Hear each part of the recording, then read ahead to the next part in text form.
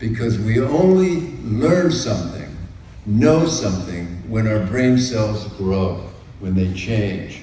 Nobel Prizes were won now 15 years ago, showing that the only way we log in things in our brains is if we grow our brain cells, if the connections get healthier.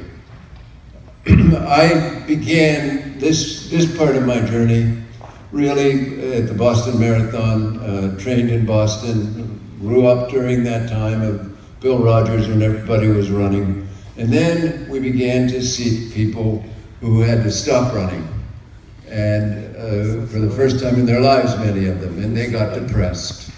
They got anxious. Then a lot of people showed up with attention deficit disorder, which led me into a whole career writing about attention deficit disorder on people who really hadn't had any problems with attention. They were very successful in academia, in business, in entrepreneurship. They were, but they had to, when they stopped exercising, when they stopped running, they had trouble. They had what we call adult onset attention deficit disorder. That led to a whole series of books with Ned Hallowell, the major one being Driven to Distraction, which a number of people have already mentioned to me today. It began to show me that, hey, moving has a lot to do with our brain health. And in fact, now we know that even more. I really got riveted to this notion by learning about this school back in 2003 in Naperville, Illinois. It was on Frontline, talking about the obesity crisis. 33% of our kids then were overweight. That school, 3% of their children were overweight. They didn't have one kid in their high school of 2 schools, 7,500 kids. Not one of them were obese. Why? Well, they had started an exercise program, a physical education program, 20 years before, and involved this amazing program where they had PE, or physical education, every day. And what this led to was everybody participating. They used this brilliant move way back using heart rate monitors, so each child would work against themselves. But anyway, this led me back to the past, to look at evolution. How did we get the kinds of brains that we have? Well, we were hunter-gatherers for anywhere from 300 to 400 million years. We were moving around the plains, around the savannas. We were moving all the time. It's estimated we moved anywhere from 10 to 14 miles a day. No one was training for triathlons. No one was working out at the gym. You had to be. You had to be moving. You had to be lifting. You had to be climbing. You had to be swimming. You had to be on your toes. You had to be present all the time, because that's what life was about. And things have changed quite radically. But during those 400 million years, our brains grew. And they grew from this area, the red blotch area, the motor cortex, forward. We added on this part of the brain as we became better and better movers, better and better targeting, predicting, sequencing, running programs in our head. We got a bigger RAM chip, so we had more working memory.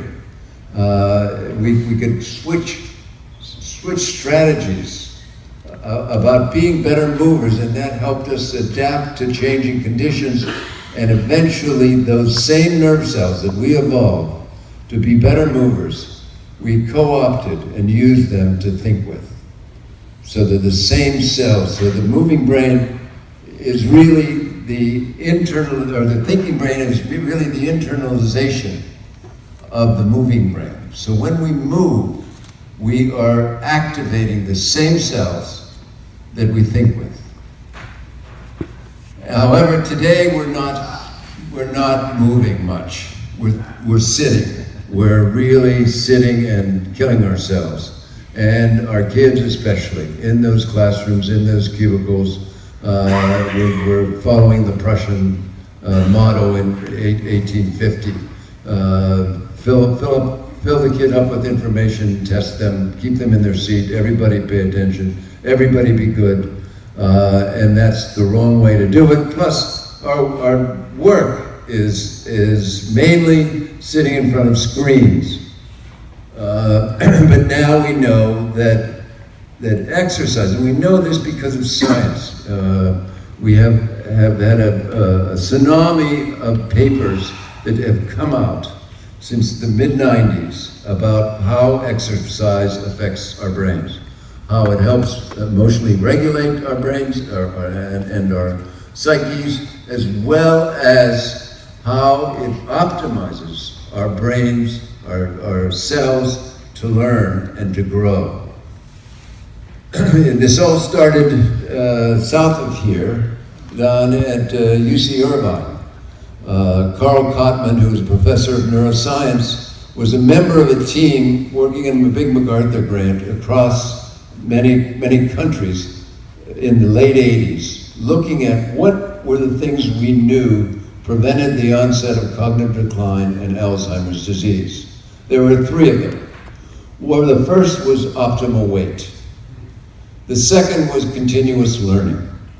And the third was exercise.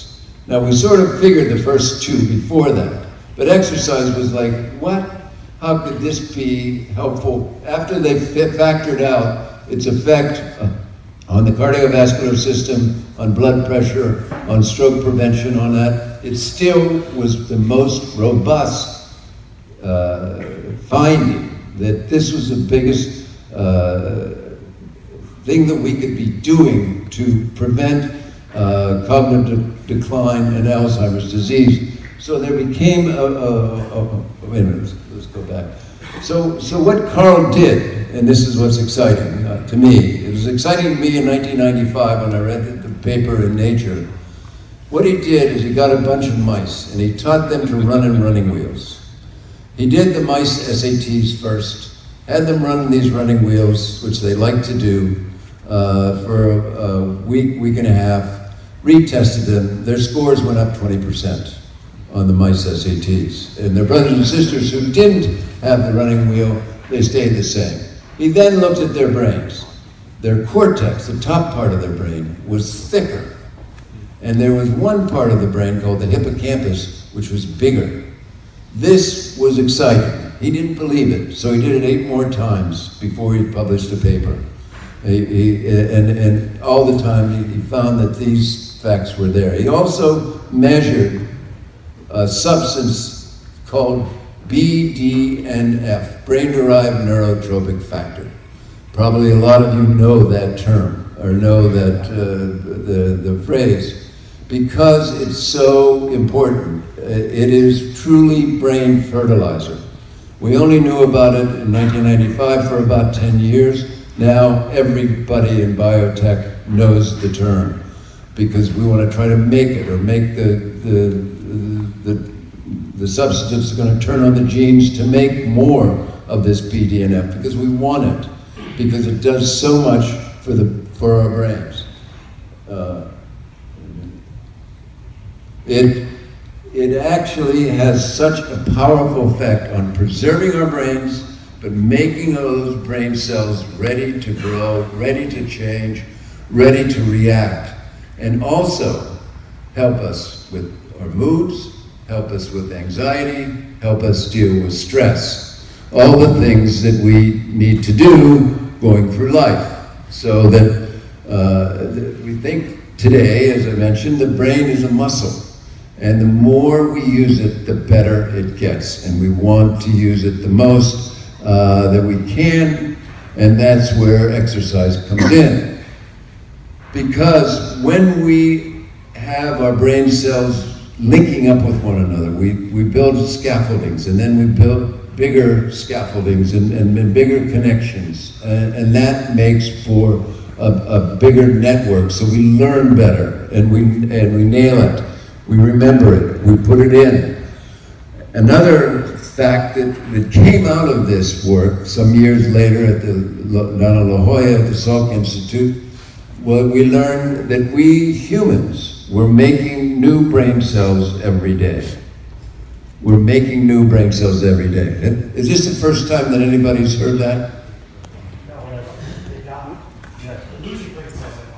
No, we're losing brain cells, but we're making new brain cells every day. And we especially in an area of the brain called the hippocampus. The area of the brain that's sort of central station for memory and learning. It's also now, we know it's very important for controlling stress and anxiety in the brain, because this is where cortisol binds. And we make new brain cells from stem cells every day. And exercise promotes this fact, promotes this activity better than any other activity or better than any other medicine that's been tried. It makes us to have more brain cells in that area, and a lot of them go on to become functioning brain cells. And there's a big argument between a lot of these researchers saying if we learn anything new, we really have to have a new brain cell to hold it in our hippocampus. But what level of exercise does one need to maintain a yeah, no, that's good. You go ahead, please interrupt. That's your job. But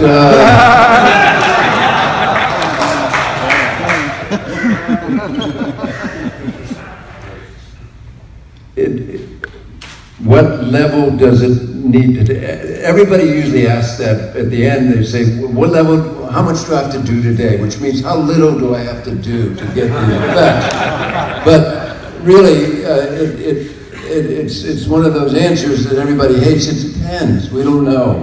I mean, if you begin to change the chemistry of your body and your brain to a certain point, and then you get this whole procedure to get turned on. And even lifting weights, doing yoga, doing Tai Chi, doing meditation even, which is a very active brain process, you have similar kinds of findings.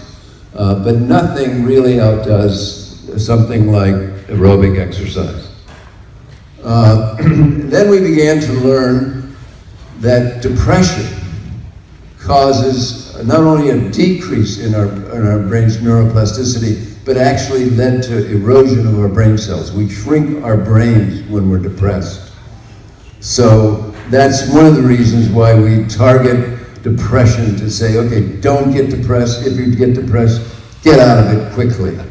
And I saw a guy just the other day who was depressed, had been lying in bed, a young guy, and he started lifting weights just because he thought it was a good diversion. But lo and behold, he felt so much better, and he continued doing that and doing that and doing that. And so he worked himself out of depression. There's a great book out now in this chapter in it. It's called Walking Off Parkinson's Disease, where this guy had Parkinson's, hasn't had it for 30 years, but he walks very strenuously every day, and he doesn't need to take medicine. So you can begin to change your brain. You can begin, in this case, it's depression, and this is looking at the normal hippocampus, part of the brain of a mouse. This is a stressed or depressed mouse. You see the difference in cell structure, cell numbers. They go away. We retract, we erode brain cells with depression, with high levels of stress, with anxiety, with aging. We knew a long time ago, 300 years before Christ, Hippocrates wrote, what's the best way to treat depression? Well, he said, go for a walk. They come back and they still were depressed. He said, go for another walk. Keep on walking. Just walk, just move, get going. And we've known this, and we've known this throughout the years, but it's only been in the last few years that the American Psychiatric Association has included exercise as a treatment for depression, in part because we now have the science. This is a study done at Duke University Medical School who has led the way in looking at the effect of exercise on all of our psychiatric, psychological issues, where they showed that exercise was as good as Zoloft, was as good as our antidepressants in treating mild to moderate depressions. It takes about the same length of time, and it lasts. It lasts over, this is a 4-month period. The depressions in all cases decreased to the same amount. Well, of course they were criticized by all the hard scientists saying, well, you didn't have a placebo group. So 10 years later, they did another study with twice as many people and found the same results with a placebo group. In other words, it had the same effect of getting sedentary people to move. If they got them to move, they got undepressed. We know this now epidemiologically from many studies. If you're moving, if you're exercising, if you're playing, if you're doing yoga, or if you're doing Tai Chi, if you're walking your dog, you will more likely to prevent the onset of depression and anxiety. And you turn on the parts of the brain that makes us most human, the front part of our brain, the very tip of our brain, the prefrontal cortex, which was the last part of our brain to evolve, where we have most of our major functions that you all use all the time. To take in new information, to parse it apart, to sequence it, to switch it, to flip it, to bring in other pieces of data. This part of the brain is so important, and when we exercise, we're always turning that part of the brain on. So again, the brain evolved to help us be better movers, and those parts of the brain are still with us. Also, we're learning, we're drilling down. We're learning about what we do to the brain when we exercise. This is a paper that came out last year looking at what kind of new brain cells are we making in the neurogenesis, in the hippocampus. Well, a number of them, or a good portion of them, are what's called GABA cells. GABA is the brain's brake. And what they do in the hippocampus is they put the brakes on our stress response. They automatically, without our thinking about it, without our being aware of it, just calm it down. So this raises our stress threshold. We're able to withstand usual stresses, and it takes more stresses for us to get to go into the fight or flight, or to get stressed. And then we have a problem as our brain really begins to shrink when we're overweight, when we get metabolic syndrome. It hastens the onset of not only type 2 diabetes, which is a big epidemic today, especially as we age and we get heavier, but it really hastens the onset of cognitive decline and Alzheimer's disease. And so some Alzheimer's research groups call Alzheimer's disease diabetes type 3. It's so consistent with having our glucose out of control. And of course, this is the way we tend to think of exercise today. This is a 24-hour fitness place in San Diego. But to show you, I mean, this really took off first because we really were interested in preventing Alzheimer's disease and preventing cognitive decline. So the Mayo Clinic Department of Neurology, now 3 years ago, looked at over 1,600 papers, scientific papers, looking at the effect of exercise on cognition. They were universally positive, preventing the onset of cognitive decline, improving scores on various kinds of tests, no matter what the age, but really recommending firmly that the way you want to prevent the onset of losing your mind is to keep moving. And if you're not started, to start and stay with it. And then a number of studies have come out showing miraculous kinds of changes. This is looking at 50 brains of average age 69-year-olds of people who were sedentary. They got them to start walking 3 to 4 times a week, getting their on a treadmill, getting their heart rates up to about 75% of their maximum at the peak, or their maximum heart rate, and then retesting them. Their elderly SATs only went up about 11%, but these areas of the brain that are blue and yellow here are areas of brain growth. In other words, in the 6 months that they were in the study, their brains grew, as opposed to continuing to erode and retract, which you see normally. So I said I'd talk a little bit about attention deficit disorder, and here's my lead-in slide.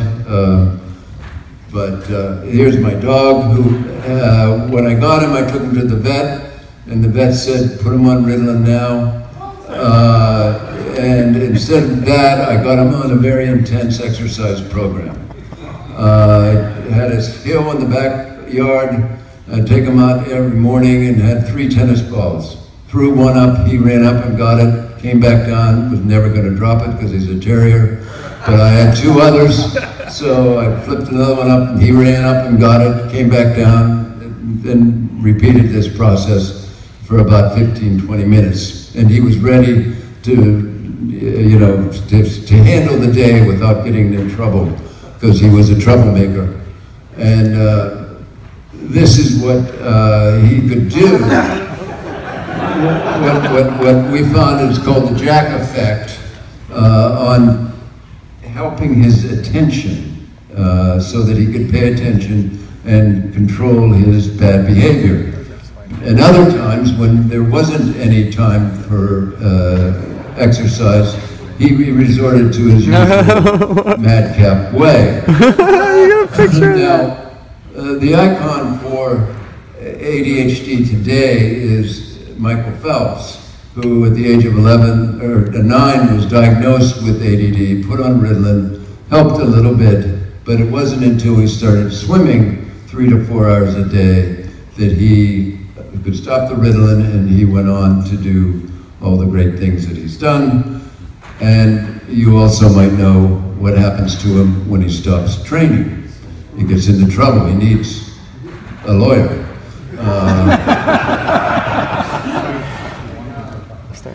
But so all the brain, fun is good for the brain. Is made for us to be better movers. So when we're moving, we're using so much more of our brain, but especially this front part of our brain, the executive area of our brain, that helps us do all the things that we value most as being human. To plan, organize, put the brakes on, not respond to impulses, and so forth. So, and this is the area we see as problematic with people who have attention problems, that they often don't. And this is where our medicine works to affect this part of the brain. Now, a lot of you out there will say, well, I'm not exercising, I haven't exercised, I'm not going to exercise, I'm too old. This shows you that really 2 examples of how evolution has made it possible for all of us to start and go with it. On my left is Ernestine Shepard, who at the age of 56 was obese all of her life. She was a couch potato. She decided she was going to get fit, so she started running. And then she went to the gym. There she is at the age of 74, winning another Body Beautiful contest. Even more impressive is Mr. Singh on my right, who at the age of 80 had never exercised. His wife died. 81, his son died. he got depressed. He went to the doctor. The doctor said, start running. So he did. There he is, finishing the Toronto Marathon at the age of 100. Wow. Yeah. He retired last year on ESPN, finishing the Hong Kong Marathon at the age of 101. Woo!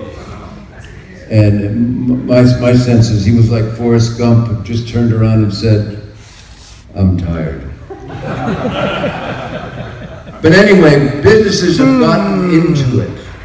Have gotten into it. This is a cartoon that was in the Harvard Business Review back in 2008, talking about the boardroom of the future, where the execs are not sitting around a table talking, they're on their treadmill with their tread desks to come up with the company strategies, etc. As of last year on Amazon, there were 100 different tread desks available. 100. People are using them, yes. It was interesting. I was just at Marriott International at their headquarters this week, and they actually now have new meeting rooms where they have set up for smaller meetings where they have done this. They've done this, yes, and Google apparently has done this a long time ago. One of the Googlers told me. And Richard Branson doesn't have any chairs in his meeting areas. Everybody's standing or walking. So you see, this is an incubator lab at Cambridge, in MIT area, where everybody's standing. They're not sitting.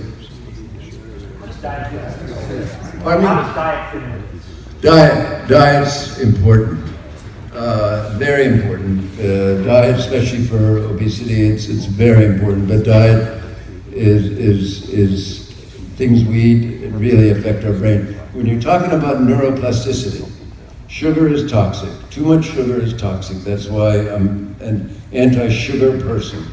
You know, we've been saying for years to our patients, don't eat anything white except cauliflower. You know, because white means you got starch or sugar in it, and too much of that is toxic, and we all take too much of it, and it's killing us. And it also leads to early erosion of our brain cells. But things that are useful to promote the neuroplasticity are: 1, have enough vitamin D, for sure. 2, omega-3s. 3, cinnamon. 4, turmeric. Turmeric. Put cinnamon and turmeric in my coffee Cinnamon every day. as well. It promotes neuroplasticity. They promote neuroplasticity. So, and it's said that 1 curry meal per week will give you enough antioxidants for that week. 1 curry meal per week. 1 curry. And part of this goes to looking at the percentage of Indians in the villages who don't get Alzheimer's disease, which is very small. And part of it, they think, might be due to their having curry all the time. It's a staple in their diet. Now, creativity. A gal up at Stanford a few years ago and Prof was saying, you know, let's have a walking meeting. So they went out for a walking meeting. And then they said, let's study it. So they did. They got about 120 first-year psych students and tested their creativity while they were sitting. And then while they were walking. Okay, you interrupted me. Good.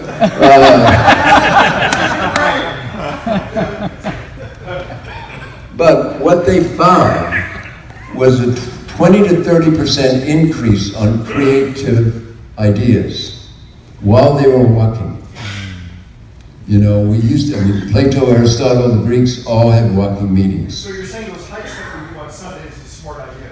What's that? The Sunday hikes are Oh, the hike you're having is a great idea, not just to make the bond more, and I skipped over a slide talking about oxytocin, because when you're moving, you create oxytocin, which is the love hormone, the bonding hormone, and it also promotes neuroplasticity.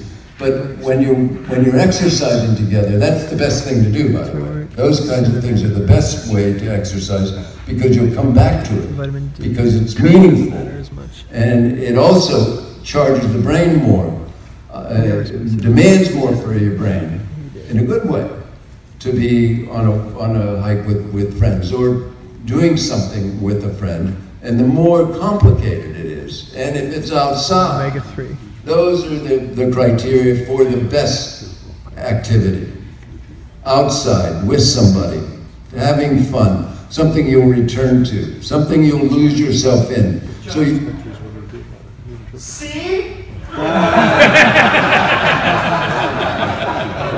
Thank you, Ken. You guys know, do it for your own good. Yeah.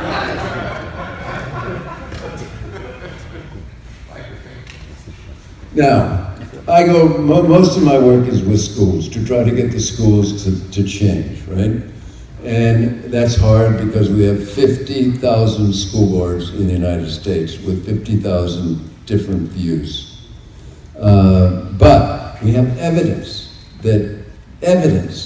from, this is a slide from this 2004, I think, but from 2000 to today, we have slides like this. We show, and this is out in California, where we evaluate 1 million kids every year on what's called a fitness gram. And the number of fitness standards achieved versus their scores on math and English tests.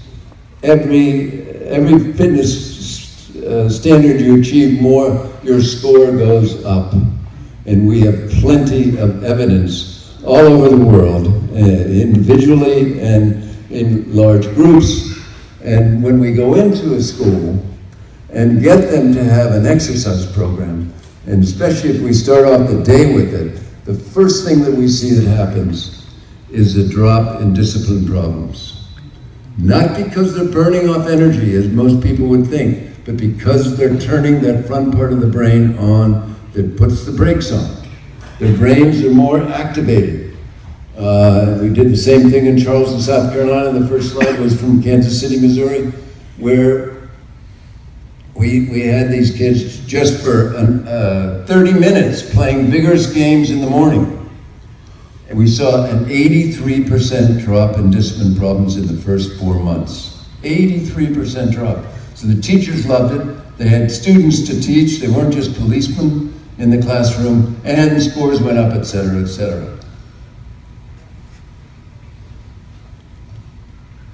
Now, when we exercise, we turn our brain on, and this is the points I'll leave you with. We turn our brains on. This is looking at 20 kids just sitting and doing a QEEG, looking at the electrical activity in their brains.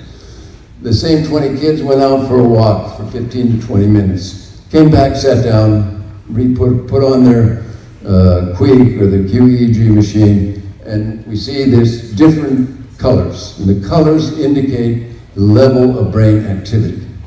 So just by walking, you're turning your brains on. And this is what's important, because you turn your brains on and they're ready to learn, ready to take in information, and also control the impulses that they're going to come up to move, to talk, to do wild and crazy things. So we can affect the brain with exercise or by using our pharmacopoeia, by using all the medicines that I as a psychiatrist use and use all the time. Because we drive the brains to act, we cause them to make more and release more norepinephrine, dopamine, serotonin, all kinds of other factors. But these are the neurotransmitters that we in psychiatry have been in love with, and all of our medicine is directed to. And we do the same thing as our medicine does. So I've said for a long time that a bout of exercise is like taking a little bit of Prozac and a little bit of Ritalin. Yes? Could you speak for a moment about neuroplasticity and meditation, please? And meditation? Yes. Yeah, no, meditation does a very similar thing. It gets your brain ready to learn. Because meditation is a very active brain process. And that's what people miss. It's not just shutting down everything. It's a very active process. More active than reading Proust. Now, so exercise increases our norepinephrine, which is very important, and our dopamine, our serotonin, and two factors, two hormones that you've heard of. One, which is the endorphins. Most people know it, but the endorphins are endogenous morphine. And then the other is the endocannabinoids. If you live in California, I mean not California, but if you live in Washington State and Colorado, you know what cannabis is. We have our own marijuana receptors. We have our own marijuana producing cells in our body and in our brains. And it works very similar to the endorphins, to the morphine, the endogenous morphine. It stops pain sense from coming. It helps us feel better. It helps us feel more satiated. So when you're done exercising, you have all these things working for you, as well as the great Miracle-Gro, which also has a big part to play in making our brains in a state of equilibrium. Exercise. As well, as I mentioned, oxytocin, and this is where the walk comes in tomorrow. I'm going to interrupt you. Yes, this is, we make more of this oxytocin so you feel better about being with people. You feel closer to people. This is, you know, for those of you who don't know, when the baby's being born, mom gets flooded with oxytocin. Because here she looks at that infant that comes out who's just put her through hell, and she's madly in love with that infant. And that's partly because of oxytocin. And does all kinds of nice things physiologically, but psychologically it's a bonding hormone. Okay, I'll answer questions. Go ahead. How drastic does alcohol and marijuana use counteract some of the healthy activities we're doing to promote? Well, it depends on how much. The question is how does alcohol and marijuana counteract it? Marijuana, the problem with marijuana versus the endocannabinoids is that when you take marijuana in, it's fat soluble, and so it stays in there for a longer period of time. The marijuana that we make, the endocannabinoids that we make, are quickly metabolized. So they have their action and then they go away. But if you continue to have that, you continue to feel too good, it's going to lead to your forgetting things, your procrastinating, your losing motivation, the amotivational syndrome, all those can and do occur. Are there other questions? Yes? Is there a best time of day to exercise? Yeah. Best time of day? I think the best time of day, personally, and I think statistically, the best time is in the morning when you get up, because you get an arousal factor. It arouses you for the day. It puts you on to the right course for that day. But you can do it anytime. And there are people who say, oh, you shouldn't do it after dinner. You shouldn't do it 2 hours before bedtime. But 2 hours is not a long time before bedtime. So you can do it in the evening, and it doesn't interfere with sleep. So, but if you do it in the morning, you get all that jazz for a period of time in the morning, and that puts you on your way for the day.